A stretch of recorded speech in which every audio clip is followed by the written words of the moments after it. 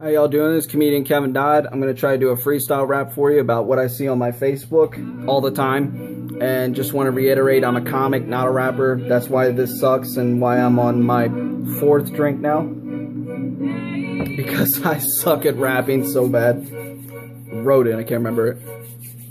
Everyone complaining about the Fredericksburg life, but ain't trying to do anything to make their lives right. Still going and drinking and partying every night. Then we're supposed to be shocked as you're featuring crime times twice. Living paycheck to paycheck with money that you don't have. Claimed you just paid your bills, but it wasn't this month, it was last.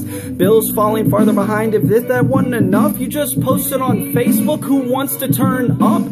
How about you do things to improve your situation at home? Stop worrying about a relationship, just prove you can make it alone. Nobody wants someone that can't take care of themselves. Stop having this foolish pride.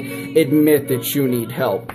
The world doesn't owe you something just because you try. And life isn't over if you catch a charge of DUI. Just learn from your mistakes. Don't repeat your past. Stop being an asshole because you think nice guys finish last. Stop dating the girl that is only with you to help with her bills. Find yourself a real woman who has a future or some skills.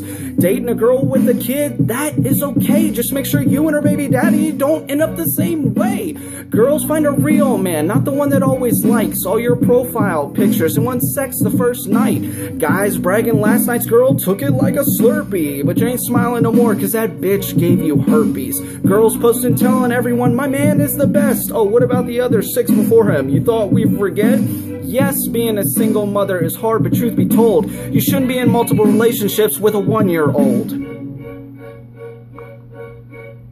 Your kid has so many father figures in his fucking life. If his father isn't there, just play your part right. If you keep this up, your kid is gonna have issues. All grown up, it's no wonder he resents you. It's going to be like deja vu, just like with his dad. He'll use you when he needs you and lose you when he's mad. And why are you posting that you're out drinking with your friends when you just moved back into your parents because you couldn't afford the rent? It's okay, party with your friends, just don't make it a hobby. At light last night, you're buying drinks, now you're in an employment lobby. I think tax dollars could go to something better, like middle of February, buy your kid a fucking sweater. To the parents who can handle the life I respect, you give everything for your kids till there ain't none left, but then you go out and you keep looking for more because you were working your ass off so the kid don't grow up poor. A kid needs his mother, not a Facebook attention whore. They also need their father, not a loser who walked out the door. So before you hook up with someone that you just met, can you have them in your life forever? Will you take that bet? How are former couples with infants marrying someone else? Your kid is still a toddler. Have some respect for yourself. You already rushed into one thing, don't rush into another. Put that love where it belongs, in a parent, not a lover. I'm just gonna go ahead and use this one because I've done this like 50 times and I'm tired of stuttering on words and